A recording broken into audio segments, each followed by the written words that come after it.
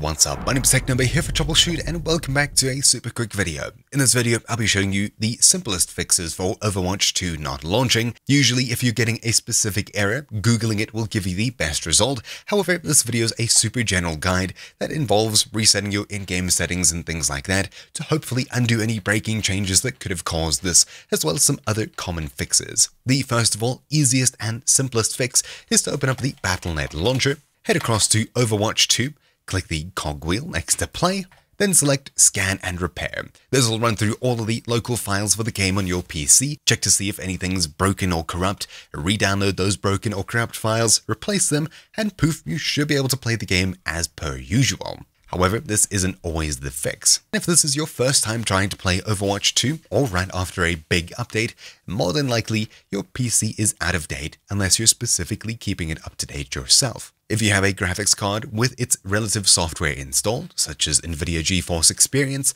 open it up and make sure you have the latest version of your drivers installed simply by heading across to the Updates tab and checking if anything is new. If you don't have software specifically for your graphics card from your graphics card manufacturer, the simplest thing to do is head across to said manufacturer's website and search for updates. For example, NVIDIA updates, I'll head across to the page linked down below, select GeForce, followed by my graphics card series, my specific graphics card, my Windows version, and then clicking search here. Then I'll click download when it's found the correct driver, install the driver, and after a quick restart of my PC, things will hopefully be working properly once more. Beyond this, it could be something as simple as Synapse or some kind of FPS monitoring software that's trying to draw over the game and causing it to crash. The simplest thing to do is to open up your task manager with Control-Shift and Escape, then head across to the Processes tab and close pretty much everything you don't need running while you're playing the game.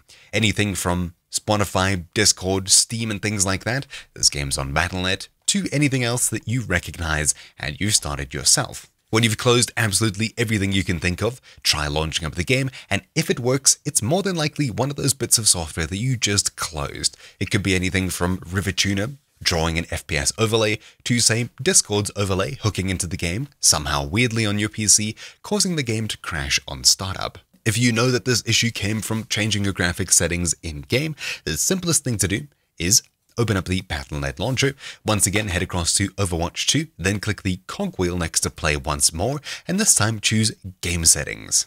Inside of here, you'll see Reset In-Game Options. Click this, and it'll reset all of your settings in-game, including keybinds, graphics settings, etc., though your progress will all still be there, don't worry.